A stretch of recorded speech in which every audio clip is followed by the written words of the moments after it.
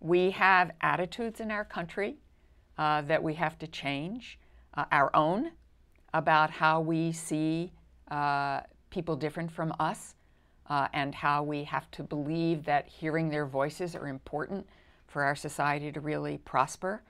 And I think for women in particular, it's very hard for them to win executive positions. We don't have women in corporate CEO positions to a great extent. People don't see women as holding that kind of power.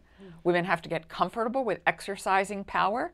We often think of it as icky, and it's not. It's quite important, particularly when you use power to do good, of course, to have purpose in that power.